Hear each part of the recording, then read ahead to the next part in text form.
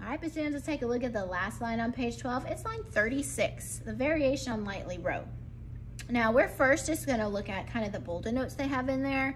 You can see in measure one, they kind of grade one in there. That's because they can say you can make your own variation. But let's first again kind of learn the theme, which is again, just kind of the bolded notes that they have written there, okay? All right, so let's see if we can count and clap the rhythm, again, just the quarter notes and half notes that they have written out for line 36. 1, 2, ready, here we go.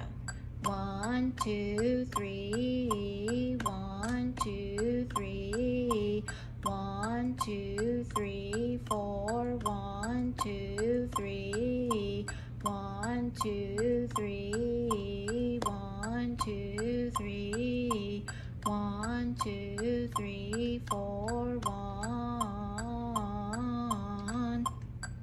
All right, now let's check out our notes. Again, key signature, 2 flats. 1, 2, say it.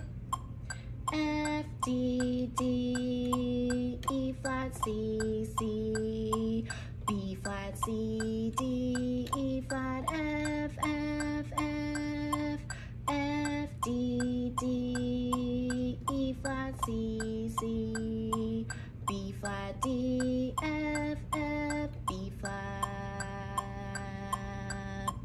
All right, let's play it. 1, 2, ready?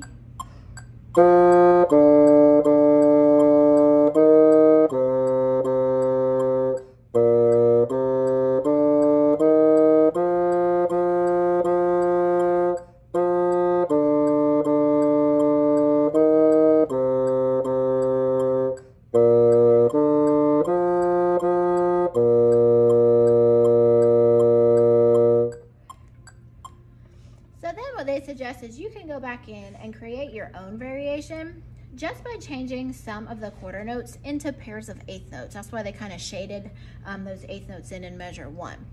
So if you love eighth notes, turn every quarter notes into eighth notes, right? You can have an eighth note blast.